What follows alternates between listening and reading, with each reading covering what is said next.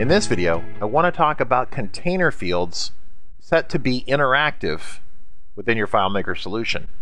Now, what does this mean? Well, container fields are obviously where we're dragging and dropping documents and sound files and movies and everything else.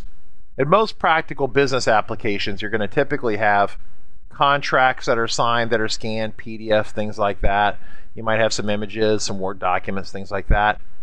There are some people who actually have audio files or sound files or maybe even signatures that are part of their business processes, and those things would be saved within a container field.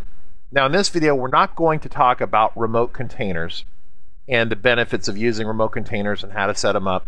That's actually covered pretty deeply in our FileMaker Pro 14 video training course. In this video, we're talking about the interactivity settings to a specific container field. So up front, let's define what this is, and then we'll discuss what the issue is. So first off, I'm in layout mode and a copy of FM starting point. And I can click on this field right here. I can bring over the inspector so you can see the inspector. And down at the bottom, you can see that for every container field, you can specify whether it is set for interactivity, which is basically interactivity on, or this images option up here, which is interactivity off.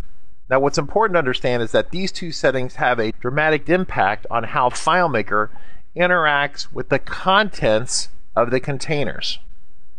Now, interactive kind of says a lot about it. Of course, the way this is labeled, this really should be, interactivity turned off or something like that. I understand what they did here, but this has always been confusing to me as a developing person. For an end user, they just simply select what's most likely to be in the container. Is it most likely to be images, which generally won't be interactive, or is it most likely to be PDFs and MP3s and movies and things that you can interact with? So that's kind of why this is labeled the way it is. In practical terms, when you turn on interactivity within a container field, for an image, it's going to behave the same way for the most part. I mean, it doesn't do that much more. If I start a new record here in projects and I drag and drop this image on here, we still get a thumbnail of the image. That behavior is the same as it is if the setting was set to images, i.e. not interactive. So FileMaker does what it can with this document, which means it thumbnails it. And once again, we talk about that in other videos, but that's a performance enhancing feature. But for something like a movie or something, there's a real difference in how FileMaker interacts with a movie. So I have a movie right here. I'm going to drag and drop it into here to begin with, a non-interactive container. And you say, well, there's an icon and the file name. Pretty boring. It doesn't really tell you what's in there. If I drag and drop it onto an interactive container, then what ends up happening is that the container actually will play the video or has control, so I can click on here and I can play it, and if it was a little bit bigger, I could go backwards and forwards and all kinds of cool things. Now, you would ask yourself, well, why shouldn't FileMaker have interactivity turned on all the time? If it's so cool and it still works with images and PDFs just fine, then why shouldn't interactivity be on all the time? Or there's a really good reason for it. And that is because when I flip records in the system, and I'm flipping through records here and I'm seeing records, and if I go here to the very beginning, interactivity places a tremendous performance load on your FileMaker client. Whether it's Pro or Go, it puts a load on your client. And what do I mean by this? Well, here's the deal. If I have a PDF here, or I have a movie here, how hard is it to display just the name and icon? It's almost instantaneous. It happens rapidly in a very high-speed fashion. If I put a PDF right here, and this is just a thumbnail that we see of the PDF. Now, that's another conversation in of itself. I'm on a Mac platform, and the Mac platform does create thumbnails of PDFs where generally Windows won't do that. And that's something that's partially my fault within the FileMaker platform. It's a good thing for Mac people, but it's something that's never been brought up to parity on the Windows side. Now, keep in mind, when I'm flipping through records here, and I come to this record, this is just a thumbnail. It's a tiny little image. This is really a thumbnail. It's a tiny little image. Over here, for the interactivity to work, FileMaker has to load the player, which is the software that makes this all work, and that takes time, and it has to load the player for each container you have that's set to interactive, and then it has to load the entire contents of whatever's in there. If it's a giant PDF, a giant Word document, a giant movie, it has to stream all that into the container. Well, anytime you move lots of data, you're potentially going to have a performance problem, especially if your server is in one location, like a city on the East Coast, and you are physically accessing this maybe from the West Coast or even across continents. So this is very lightweight. This thumbnail is very lightweight. This is very heavy. So that's why interactivity is generally not turned on. And when I ship FM Starting Point, we never turn it on by default because we don't want people complaining about how FileMaker is slow. FileMaker is slow. FileMaker doesn't manage things very well. FileMaker is too slow to be practical. Well, it's too slow because you have heavy things turned on and you're not building efficiently for a wide area network solution, a solution that's across the network. So now you understand the difference between interactive and non-interactive containers. Let's talk about how documents are put into FileMaker, and we'll really get to the crux of this video. I'm going to switch over here to Digital Documents section right here in FM Starting Point. If I'm not mistaken, as part of our ongoing test, this container here and this container here are set to interactive. These containers here are set to the standard non-interactive mode. So once again, these will perform at high speed, and these two will actually cause FileMaker Pro to slow down if there's any sort of movie or video or audio file in there. So let's take a quick look at this. So I'm in browse mode. I'm going to go to Digital Documents. I have some sample digital documents here. I have this PDF from the Amazon Data Center folks. I'm going to drag and drop that in there. Notice that even though it's set to non-interactive, we still get a thumbnail of the PDF on the Mac, or if you have a Mac server, you'll see the benefit of this on Windows. If you're just purely a Windows shop and you don't have any Macs anywhere, then this will be an icon. But you can press the button, this open button right here, and this is scripted in FM Starting Point to export the PDF and display it for us, so that works pretty cool. Now, if I put the PDF and I drag and drop it in here, then you actually get an interactive PDF, which is really cool. And now what you would do is you would actually open this up, make this container much bigger on screen. And maybe I can do that a little bit here by doing this. Yeah, and you start to see how this PDF becomes interactive. You can actually scroll through it and review it right inside of a container. And you could make the container really big on screen. Well, when we were developing FM Starting Point, we decided that if you really wanted to dig into a document, you would just press the open button here. It would open it in a native app on the computer. If you're in Windows, it's going to be Acrobat Reader. If you're on a Mac, it'll be Preview, or maybe Acrobat Reader if you have that installed. But the point is that that was kind of our strategy. So we wanted the database to be very light in here. And then if you wanted to get the full rich interactivity, you would kick it out to an application that you would run outside of FileMaker. Now, here's the rub.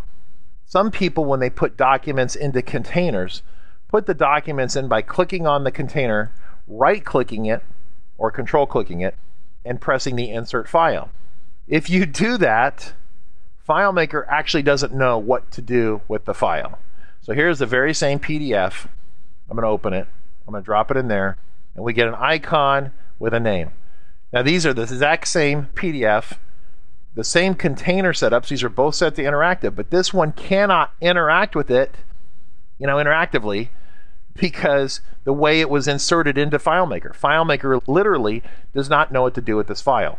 It's just a blob of data that's in the database system, and the way it was imported by the user kind of gives you this problematic behavior.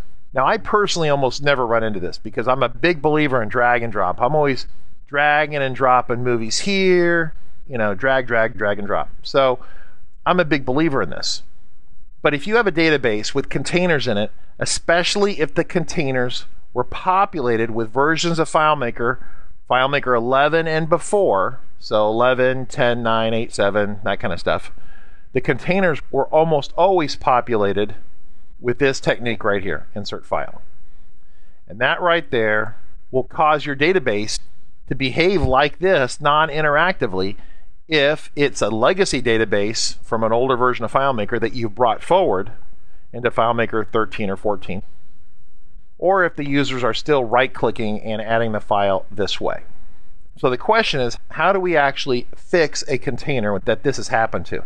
Now, I'm not sure what the technical underpinnings are here within the FileMaker programming. I almost consider this kind of a bug. FileMaker does not consider it a bug because it's considered kind of historic behavior, that it's always behaved this way. And so they chose to preserve this behavior.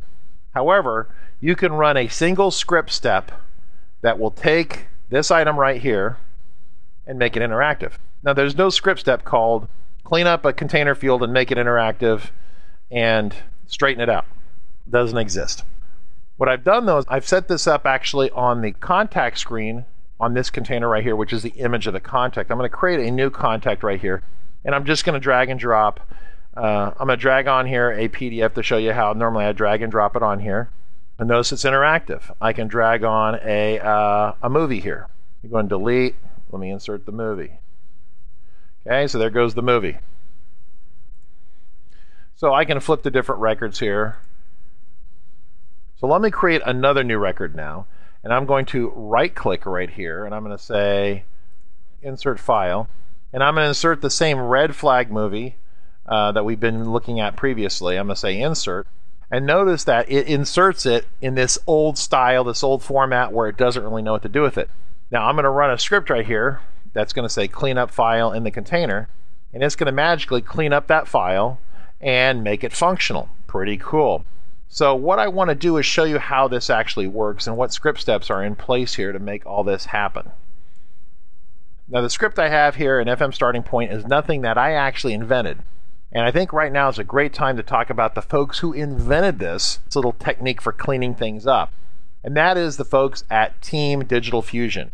Now the Digital Fusion folks are based out of Australia, and one of the folks that works there is named Stephen Baker. Now Mr. Baker actually moonlights as a Jedi Knight when no one's looking. He's actually a FileMaker Jedi Knight, which makes him very dangerous and very powerful. And that also explains why he was able to tell his boss to give him a 30% raise in the last month. You will give me a raise. Hey Steve, I'm going to give you a raise. Anyway, so these characters at Team Digital Fusion came up with this technique, and what this technique is to use the base64 encode and base64 decode to basically force FileMaker to take the container out, break it down into base64 text, which is basically a way of taking a container and turning it into a long text string, and then re-encoding it. And effectively, that process right there causes FileMaker to readjust itself internally and to understand what the file is, and more importantly, what the extension to the file is. Because each of these files should have a .mov or .pdf or Word or whatever the file extension is. That extension should still be in there. Now the way that you get that part out of there is by using this function right here. It's called getContainerAttribute. And getContainerAttribute allows us to go into a container and extract out certain things. And one of the things that we can extract out of it, this is all part of the modern FileMaker platform, is the file name. And the file name we get back with it includes the extension. So as we take the container out and encode it and decode it, we reapply that file name properly to that container. And all magically, FileMaker suddenly understands what to do with the container, as opposed to before when it didn't really know. It wasn't smart enough to figure it out for itself. So once again, this is a base64 decode and encode, this script right here. And if you want to see where the script comes from, what I recommend you doing is going to the teamdf.com website, the Team Digital Fusion website, and go to their blog or download section and grab a file called Interactivate. This is the term that they kind of came up with. Now the sample file right here has these giant containers right here. There's a number of them right here. There's a PDF, there's a JPEG, there's an audio file, and there's also some crazy People of Walmart video right here. So it definitely shows that the Team DF folks have a sense of humor. Now, of course, these documents were inserted here doing the right-click, insert file, right?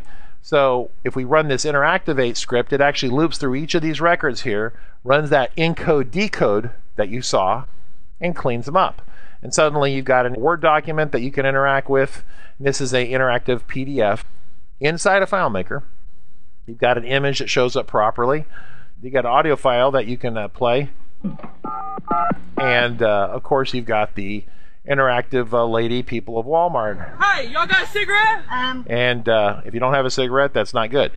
So anyway, the script's all in here. You can tear it apart, play with it yourself, but it's pretty straightforward. I can tell you that this capability has not been threaded into any shipping versions of FM Starting Point. We simply did that demo to kind of demonstrate how that would work if you had this issue. It may be something that we do in the future. It just depends on the feedback that we get about this video. So hopefully that explains the whole idea of interactive or non-interactive content within a FileMaker container and how to clean up container documents that were not really imported into FileMaker correctly.